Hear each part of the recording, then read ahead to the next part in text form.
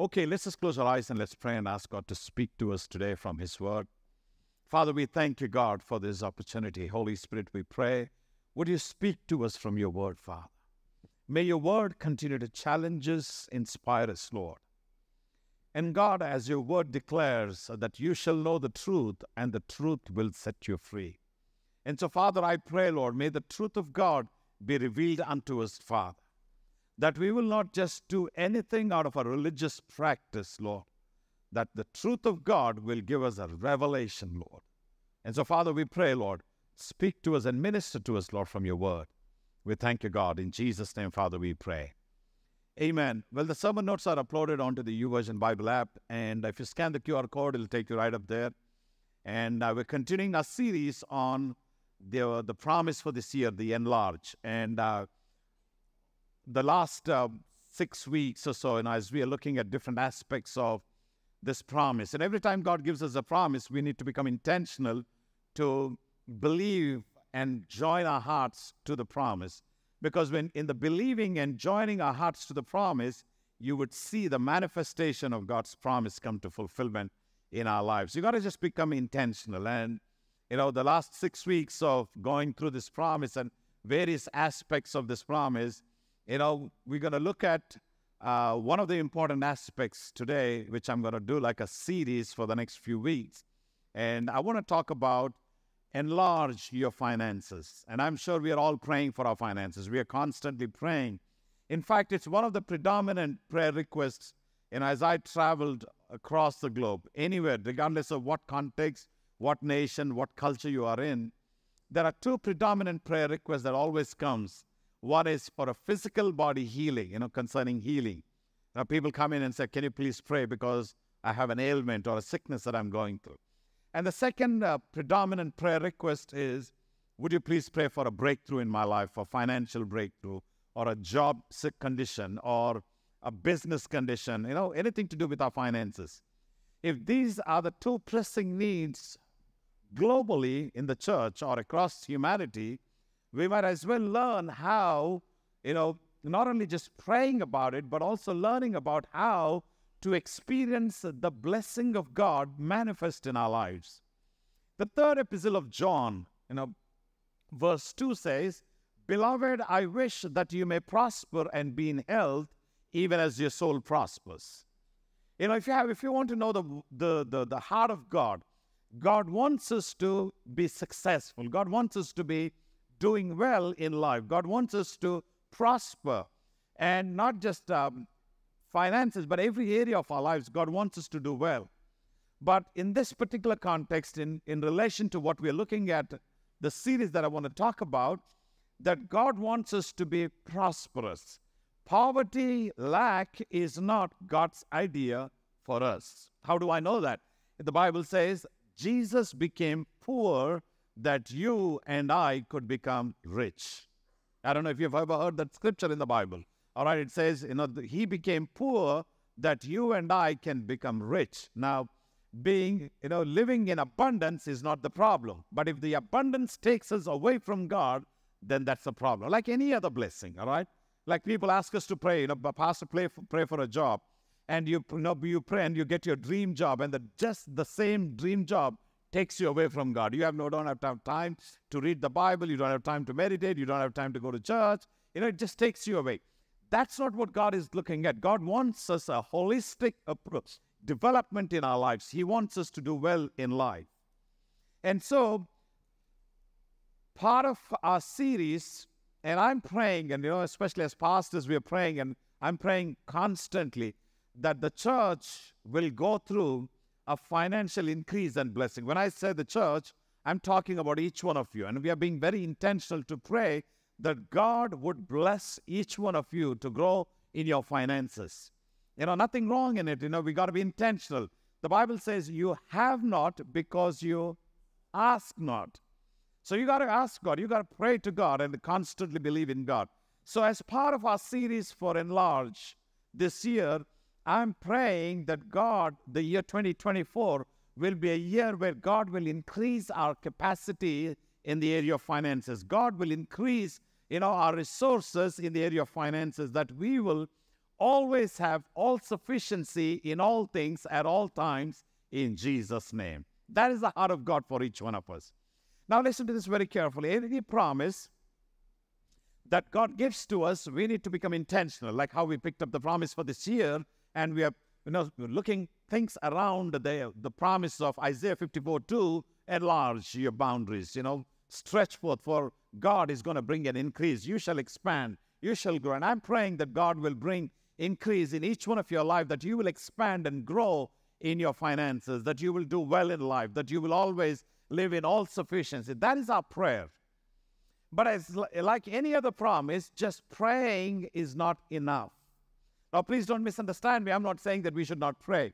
Prayer has power. Prayer can do a lot of things, but just praying alone would not accomplish everything. Can God divinely, supernaturally, sovereignly bless us? Absolutely. There's nothing too hard for the Lord, says the Bible. But the common way in which God functions is that God wants us to enter into a partnership with Him, where we have a responsibility to do our part, and God is committed to do His part. Right? We are constantly, God is inviting us into a partnership, like in any area of our lives, not just finances, in any area of our lives, right? You believe God for healing. Now, apart from just praying for, you're continuously trusting God, and you begin to confess that. There is something that you got to do. You got to confess it. Even when you're feeling sick, you confess the divine health is your proportion. In doing so, the natural will be changed over by the supernatural. That's how it works. Let me give you a couple of examples. In the Old Testament, Moses carried a shepherd's staff. All right? And God told him, if you know the background in Exodus 3, God tells him, what's in your hand? And he says, I have a shepherd's staff. He says, all right, I'm going to use it. He throws it onto the ground, it becomes a serpent. God does all kinds of miracles through that. But one of the profound miracles was when they're right in the front of Red Sea. And when Moses looks to God, God says, stretch forth the rod or the staff over the Red Sea. The stretching forth was his responsibility. The parting of the Red Sea was God's responsibility. Amen? You understand what I'm talking about, right? So we all have. Now, I'm not saying that we need to work our way to see the promise fulfillment. No, we're not working. We are partnering with God, where we got to do our responsibility. Like when Peter saw Jesus walking on the water, he said, Lord, if it's you, ask me to come. And Jesus says, come. The word come had the power to hold him, but Peter had to first step out. In the stepping out, Peter fulfilled his responsibility. The sustenance on the water against the gravity, God did it. All right? Likewise, in Mark 16, he says, you shall lay hands on the sick, and they shall recover. The laying of hands is our responsibility. The bringing of healing and touch is God's responsibility. Are we clear on that? So that's why praying is important, but doing is also important. We are into a partnership that God is calling us. Now, financial blessing and increase and breakthroughs come by praying, absolutely. But apart from praying, there are principles set up in the Bible by God that when you follow those principles, you would see the manifestation of those principles along with your prayer. It manifests in your life. Now, the greatest challenge for consistency for any believer, listen to this very carefully. The greatest challenge for any believer to have a consistent practice of any principle is lack of revelation. All right? Let me explain that. Whatever you do without a revelation, it becomes a religious practice, and you cannot sustain it for a long time. Right? Like when growing up, we tell the kids, read the Bible, pray. Right? And over a period of time, as you keep growing, you understand that your sustenance is linked with the Word of God. If you don't understand that, then it becomes a job. Right? That's why, today I didn't read the Bible. You open it up, and then you do a lucky lottery, just open it up, and then read some scripture. You feel good about it. I finished my job. I tick a box. That's a religious practice, right? Now, the reason why you do that is because you have fear. Listen to this.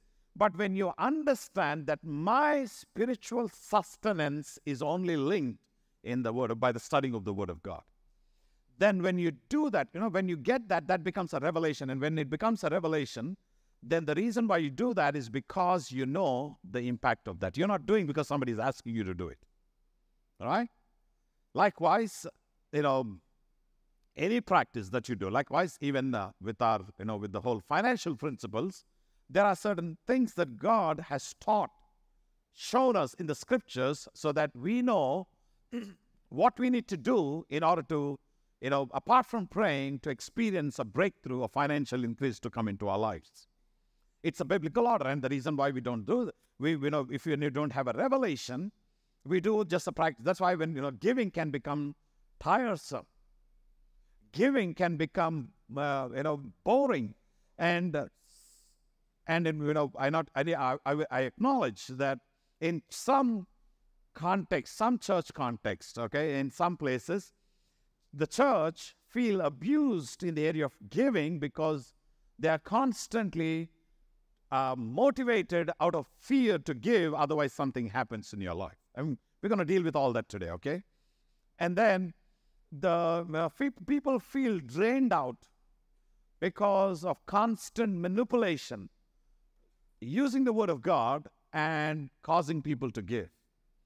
Almost like a pressure constantly being put on people to give, otherwise this will happen, otherwise that will happen, otherwise God will not bless you. So the reason why you're giving is because now your motivation is either fear or lack of because we don't really understand what is the purpose of giving. All right, so that's why I said any practice without revelation becomes a religion. All right, so never do it, and you cannot sustain anything consistently because you don't have a revelation. So what I would like to do today is that I want to start a series on part of enlarge your finances. I want to talk about 5 principles. And if you can just bring that up onto the screen, please. There are 5 principles which I believe, and I've done this over the last few years. And for all those who've heard this, I want you to keep your hearts open because there is something new that God would speak through. And every time I repeat something, I've always seen God speak to me something new and blessed me. And for all those who haven't heard, this is going to change your heart and your entire perception. That's why to teach the truth is my responsibility. How you receive it and how God brings a change in your life is between you and God. All right? So keep your hearts open. And I know that there are some people here, you've had a background or you come from a background where, you've been manipulated to give. But that's not what I believe in. At CrossPointe, we always believe in teaching the word, and what happens is between you and God. Okay? So the first principle would be the principle of giving. And the second one would be the principle of first fruits, which talks about the tithe. The principle of multiplication, which is a free will offering, the principle of generosity, sacrificial offering, the principle of stewardship, how we can be responsible in our spending. And this is going to change your life, and because we're going to deal with a lot of practical aspects, okay, even to the point, how you need to be intentional to save and invest and do all that, okay? And you're wondering if this is taught in church. Yes, it should be taught in church because it's a biblical thing, all right? So what we're going to do is we're going to first deal with the principle of giving. Why do we need to give? Where did this whole giving thing come up? Did one crazy pastor one morning got up and said, I'm going to take an offering from people? Is that a man's idea, or is it a God's idea? Okay, so we're going to look at the principle of giving. Giving is an expression of love, right? That's why we give gifts to people that we love, right?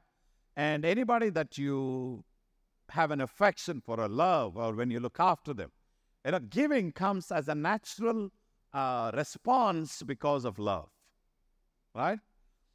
Listen to this, you can give and not love, but you cannot love and not give. Let me say that again. You can give and not love, but you cannot love and not give, right? So giving is an act of love. It's an expression of love. And then giving is also an act of gratitude. You're thankful about what God has done in your life, you give. All right, you give your offering because you're thankful.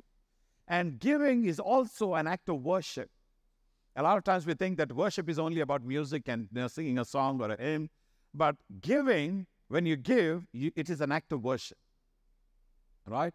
Now we're going to look at this whole principle of giving. People say, and people argue about it. They say, the whole giving thing is Old Testament. It's not very clear in the New Testament. especially when it comes to tithing. A lot of people. So, it's a very interesting thing. The whole giving principle has been taken to certain extreme that some people have fully manipulated and put the whole church in fear and took offering. The other side of the extreme is because of the abuse, pastors are not teaching on giving. It's like, some pastors don't touch on Revelation. They said, let's not open the Pandora's box. This whole thing, the moment we talk about giving, it just brings a lot of offense to people. And this morning, I want you to listen. I'm sure there are people who are offended. I'm sure there are people who are tired. I'm sure there are people who felt that they have been taken advantage of. But I want you to keep your hearts open because this is an amazing principle. Anything that's done to an extreme is, it's not right. You need to have a balance. All right, so the whole principle of giving is not related or is not confined, maybe that's the right word, confined to the New Testament or the Old Testament. Okay, let's look at Genesis chapter 14 and verse 20. Genesis 14 and verse 20. Now, let me give you the background of this scripture. This scripture is at a time when Abraham goes with 318 servants who were raised up in his house. The sons of the house, the Bible says. And these are the people who were raised in the house. And Abraham goes because his nephew Lot was in trouble again. All right? He was captured by a few kings. And then Abraham goes with 318 people. He defeats them, redeems Lot and his family. He brings the Lot out of the trouble.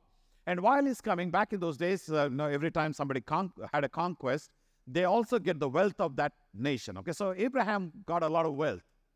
And while he was coming back, he meets the high priest called Melchizedek.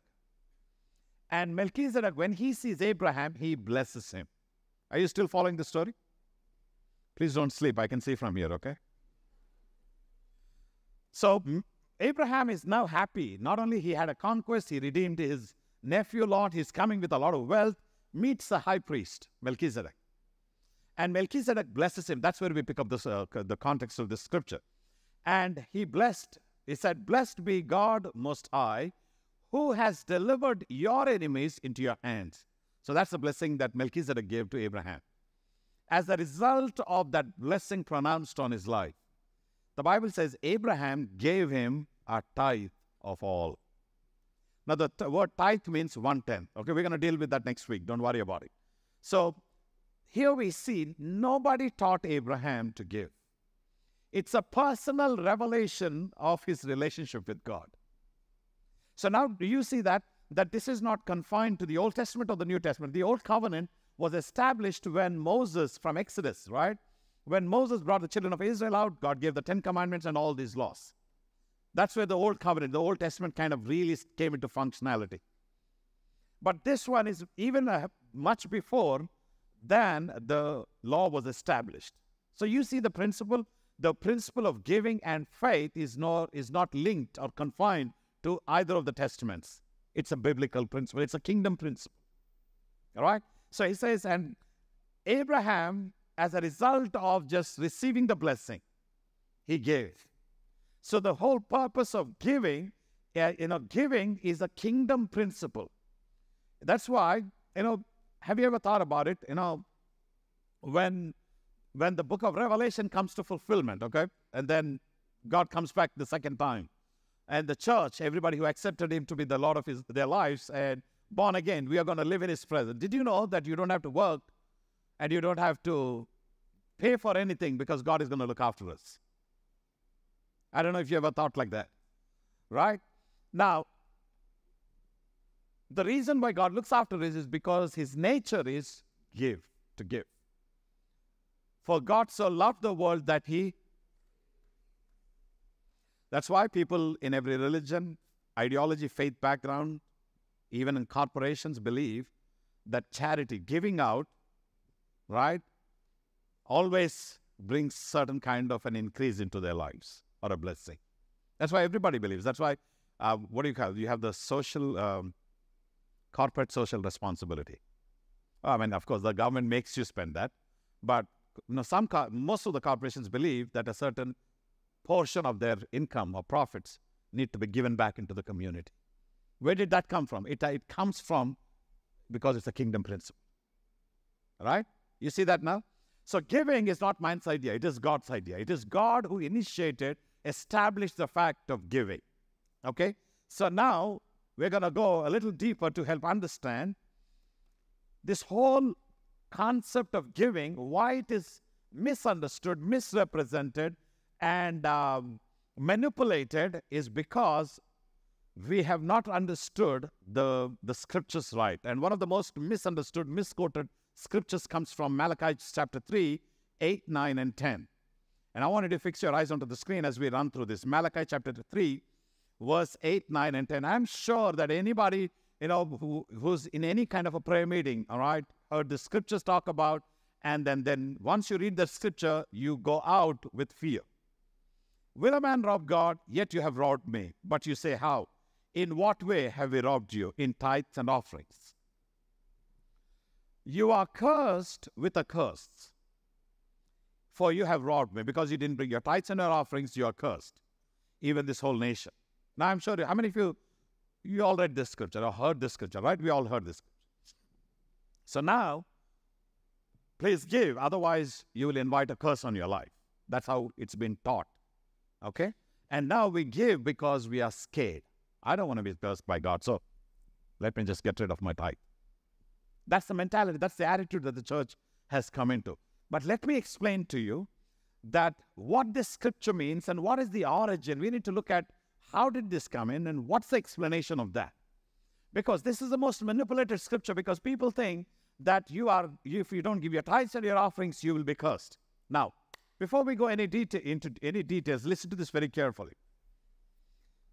There is no curse that is valid or active upon anybody who's accepted Jesus to be the Lord of their lives. Amen? Whether it is generational curse, whether it is family curse, whether it is neighbor's curse, doesn't matter. Well, can people still curse? Yes, because you can't control somebody else's behavior. Is there power in witchcraft to cast a spell and a curse on us? Yes. But it will not affect me, because my Bible says that greater is he who is in me than he that is in the world. All right? Now listen to this. You can't pray, say, Lord, let nobody curse me. No, instead you say, Lord, I thank you because no curse will affect me, because I'm purchased by the blood of Jesus. Now, this is on the side note, but I want you to really understand my stand on it, okay? There is no curse that is effective and it will have any impact on your life today if you have accepted Christ. Galatians chapter 3, this is not in your notes, and I don't know if I can bring it up. Galatians chapter 3 and verse 13. I want to quickly run through that. Galatians chapter 3 and verse 13 talks, it gives a little idea about this particular powerful scripture. Galatians 3 and verse 13.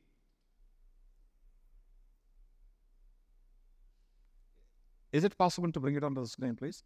It says, Christ has redeemed us from the curse of the law, having become curse for us. For it is written, cursed is everyone who hangs on a tree.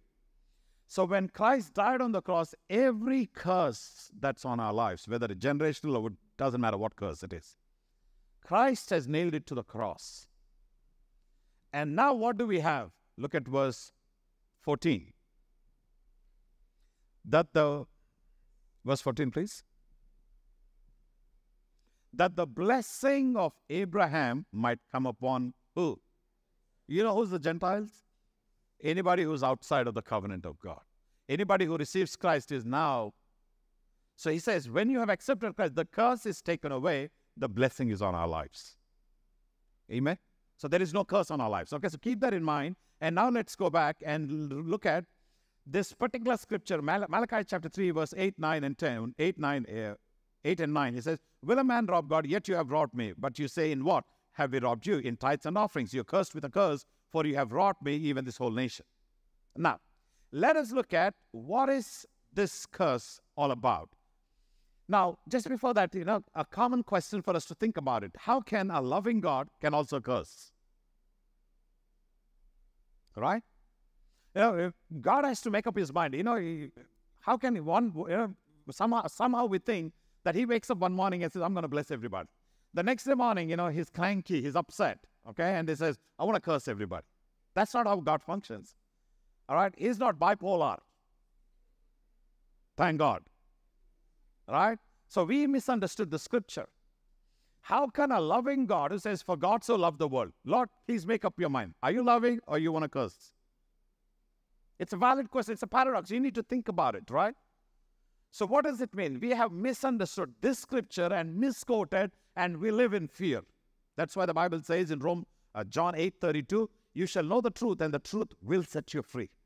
What will set you free is a revelation, the truth being revealed to us. So we're going to look at the origin of curse. What is this curse that the Bible is talking about? Yes, is there a curse? Yes, but what's this curse all about, okay?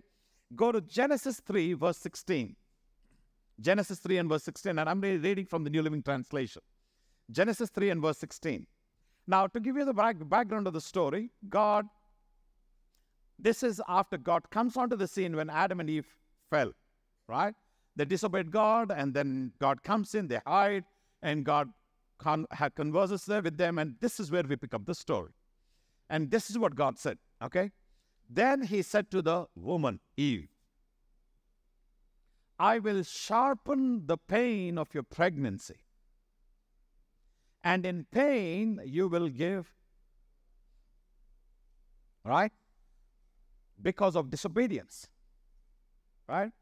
The consequence of sin is pain. So to the woman he said that in pain you will give birth, and he says, look at the second part, and you will desire to control. And all the men said, see, did you see that? Nobody said amen, even in the first service. Because you are sitting right next to your woman. Brothers, you can wink at me as a sign to say, Pastor, amen, I believe in it.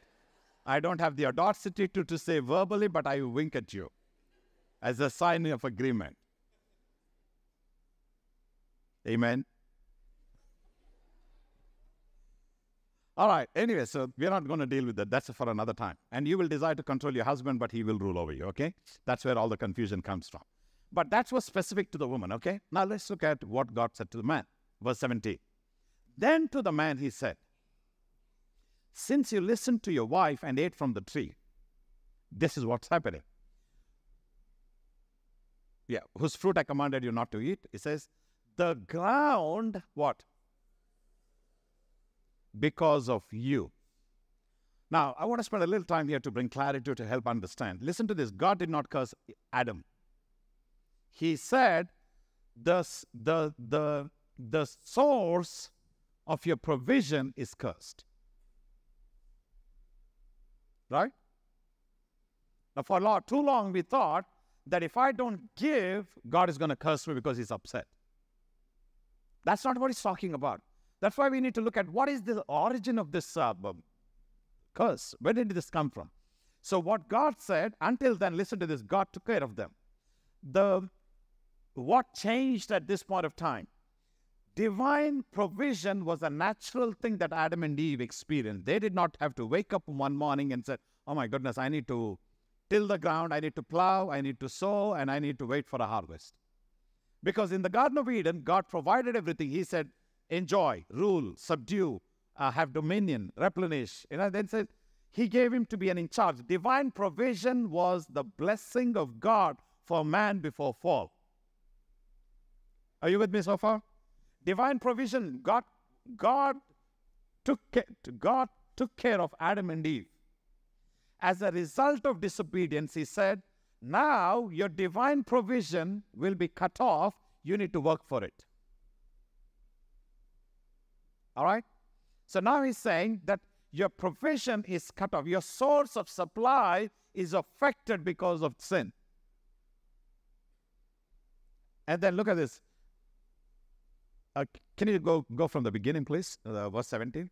Since you listened to your wife and ate from the tree, whose fruit I commanded you not to eat, the ground is cursed because of you. Now look at the effect of this, the curse. All your life, you will now what? Struggle, work hard. That's why we struggle. 12 hours, 14 hours, we're struggling constantly, right? Every day, we constantly struggle, work hard to scratch a living from it. So that's why now God doesn't want us to become lazy. Okay, that's not what he's talking about. Somebody who enjoyed divine provision is now living under the effect of a curse where you have to work for yourself to provide for you and for your family. That's where it started. Look at verse 18. It will grow thorns and thistles for you. Until then, there were no thorns. Thorns is a consequence of this curse. It says, now your ground that is naturally producing, it says, there will be thorns, thistles, and weeds that will come out of it. All right? Now listen to this. It says, look at God's divine grace. Even in his punishment, he made a provision. It says, you still got to work hard and you can survive. And it says, though you will eat of its grain. So God did not stop the provision, but he says now the provision becomes tough. You see that? So God says now it will grow thorns and thistles for you, though you will eat of its grain. Look at verse 90. By the sweat of your brow, you will have food to eat until you die. Right? So that is the effect of curse. So what God said that because you disobeyed me, Adam, now you got to work, and you have to work, you got to toil. So if you're toiling, if you're struggling, if you're working hard, I want you to know that's part of the curse that came upon the source of our supply, but not on us. You are not cursed, but the source of supply has now become difficult. Are you still with me? Let's quickly look at the effect of this curse. Haggai chapter 1 and verse 5. Haggai chapter 1 and verse 5. Now therefore, thus says the Lord of hosts, consider your ways. You have sown much and you bring in little. Oh, that's like my office, right? Somebody says, I work too hard, but they make peanuts. You eat, but you're not enough. You drink, but you're not filled. You clothe, but you're not warm. And he who earns wages, and I'm sure a lot of people can relate with this, earns wages to put it into a bag with holes. By the time you realize it's all gone. That's all part of the effect of that curse on our sustenance. Right? Suffering and toil are part of the curse God put upon this world because of sin. Earlier, they were not supposed to suffer and toil and work hard. But he said, out of the sweat of your brow, you're going to bring food onto the table. Adam and Eve were forced to find their own food and shelter. Adam had to fight weeds, thorns, and thistles to live out his life, while Eve had to suffer in her childbirth. Okay? So the effect of that curse is that you bring in, but everything is gone. Now, what is the purpose of giving? Listen to this, okay? Now go back to Malachi 3 and let's read verse 8, 9, and 10. Now it makes sense, okay? Now we can see it from a different perspective. Will a man rob God? Yet you have robbed me. But you say, how? In what way have we robbed you? In tithes and offerings. You are cursed with a curse, for you have robbed me, even this whole nation. Listen to this. Giving is God's idea to negate the effect of that curse over our lives. Giving is God's idea to negate the power of this curse over our lives. Now, is God saying that you should not work hard? No, you will work hard. We need to work hard until we go into the ground. We will work hard, but you will see the effect of this curse on your life being negated, cancelled, and God protects you that when you work, you will have enough. When you work, you have satisfaction. When you work and bring in money, you have enough all the time. So giving is God's method to protect you and cover you from the effect of this curse upon you and your family. Amen? It says, you're cursed with a curse, all right? You read. Then it says, bring all the tithe into the storehouse. We're going to deal with that next week. Why we need to bring tithe. That there may be food in my house, and try me now. Test me now, says the Lord of hosts, okay? Look at the next part of the verse. If I will not open for you the what? The windows of heaven and pour out such a blessing that you will not have room enough. So there is something that God is talking about. He's saying that if you bring your tithes and your offering, if you give, God is going to cause the same job and the same business and the same thing that you have as your source of supply. He says that through that the blessings will come, that you will not have enough to contain it. The toil and hard work continues, but in your giving, you are now activating the power of God to supersede the effect of curse on our lives, where God brings in this hedge of protection around us that we will, he says, if I will not pour out, open the windows of heaven for you and pour out such a blessing that you will not have room enough to receive it. Look at verse 11. And I will rebuke the effect of that curse for your sake, or the devourer, so that the effect of that curse will not destroy the fruit of your ground, nor shall the vine fail to bear fruit. All right, what God is saying, that he's going to bless your work, he's going to bless your business, he's going to protect what your source of supply. He says, when you give, God is saying, I'm going to rebuke, I'm going to rebuke the effect of that curse over your life in your giving. So your giving is, you're doing yourself a favor by giving. Because in giving, God is saying, test me now, prove me now, try me now, if I will not open up the windows of heaven and pour out such a blessing that you will not have room enough to contain. And then I will rebuke the devourer for your sake. Because you are now acting in, look at this. God allowed the consequence of sin to come. God also made a provision how to negate that effect of that consequence over our lives. And that is the principle of giving. Amen? Let me read to you a scripture from Genesis chapter 8. And the background of the story is Genesis chapter 8 talks about Noah after the flood, 40 days and 40 nights. God wipes out everything, restarts everything. You remember that? Now, he sends a dove, and eventually he comes out of the ark, and he sees the dry ground. The first thing that Noah does, Genesis 8 and verse 20. Then Noah built an altar to the Lord, and took of every clean animal and of every clean bird and offered burnt offering.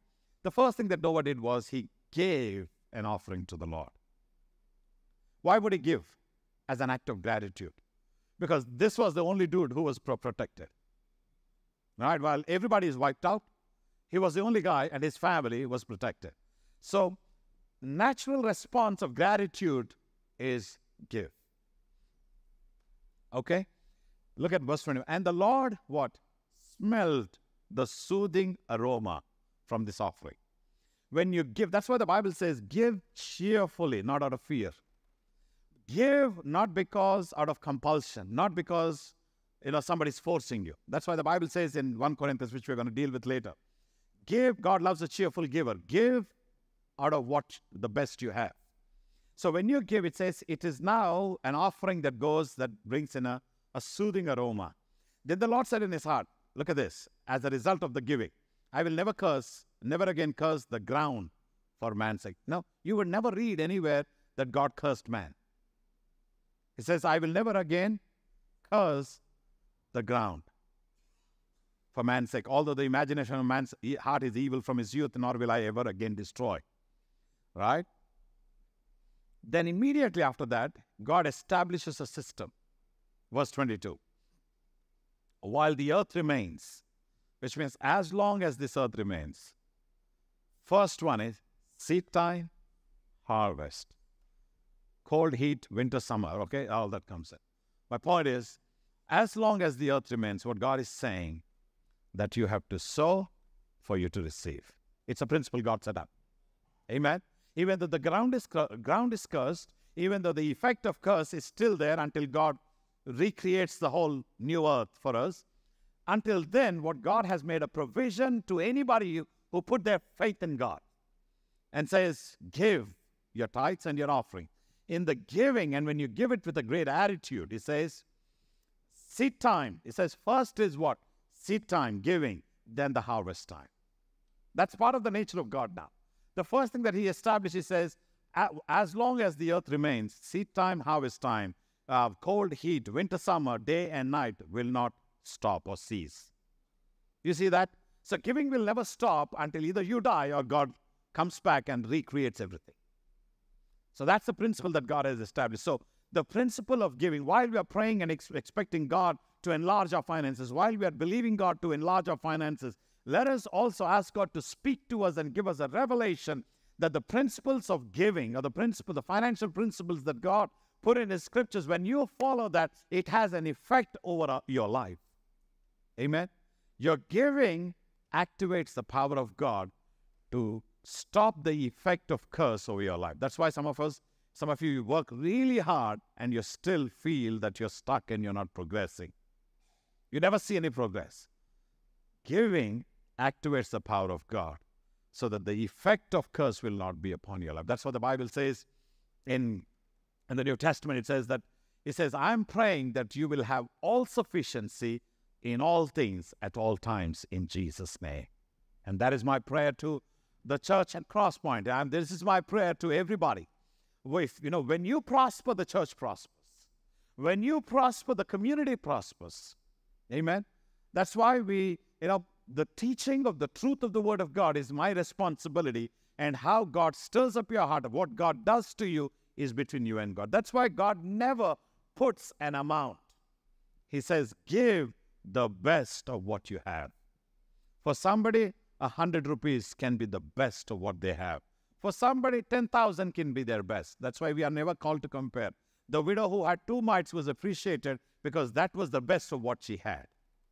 For some reason, the church thought, the bigger we give, the more we are going to be impressing God. No, the best of what we have. If you have too much, the best of what you have. That's between you and God. And that's why, I believe that we need to teach the Word without any compromise so that you can learn the principle and believe that your giving activates the power of God to protect you from the curse of the ground. Amen. Can I have the team of Lisa? Why don't we all stand to our feet and I want to pray with you right now. Just take a few moments. If you're believing with me, along with me, that this year, 2024, will be a year of enlargement in your finances, breakthroughs to come, divinely things to shift from lack into abundance. If that's what your prayer is today, I want you to join with me as I pray. And I want you to open your hearts for God to challenge you to follow those principles, because as you pray and as you follow, you will see breakthrough come into your lives. Amen. Let's close our eyes. Father, we thank you, God, for your word today. Holy Spirit, I pray. May this word take a deep root in our spirit, Lord, that it will bear 30, 60, and 100-fold harvest, Lord. May this word liberate us, Father, that giving at CrossPointe will never be out of compulsion or necessity or out of fear, Lord, because you love a cheerful giver, Lord. And make us cheerful givers, Lord, because of the revelation that we have on these principles. And Father, we are praying and believing for expansion in the area of finances, Lord. And as we walk through this series, Lord, on different principles, Lord, I pray, would you radically change our circumstances, Lord, that people will come from, Lord, lack into abundance in Jesus' name, Father. That we will experience, Lord, all sufficiency in all things at all times in Jesus' name. Lord, that people will experience, Lord, your abundance in their lives. We thank you, God. I want to give an opportunity to anybody who's never made a commitment to follow Jesus. Maybe you're visiting with us for the first time, or you've been coming here for a while. If all you walked away from God, I don't know, maybe today, great moment for you to come back to God. Or, give your life to Jesus. Is there somebody like that who says, I want to give my life to Jesus? Can you just wave your hand at me? I would like to pray for you. Anybody like that? Thank you so much. God bless you. I want you to repeat this prayer after me, and I want everybody to join with me as I lead these people in this prayer. Say, Lord Jesus, I thank you for speaking to me. I make a choice to receive Christ into my life. I confess that I have sinned against you, and I need a Savior, and I receive Jesus as my Lord and my Savior. Fill me with your Holy Spirit, in Jesus' name. Father, we thank you, God, for these people. Lord, I pray their blessing Pour out your Spirit upon them, Lord. We thank you, God. Lord, I speak your blessing upon everybody, Lord. In Jesus' name, Father, we pray. Amen.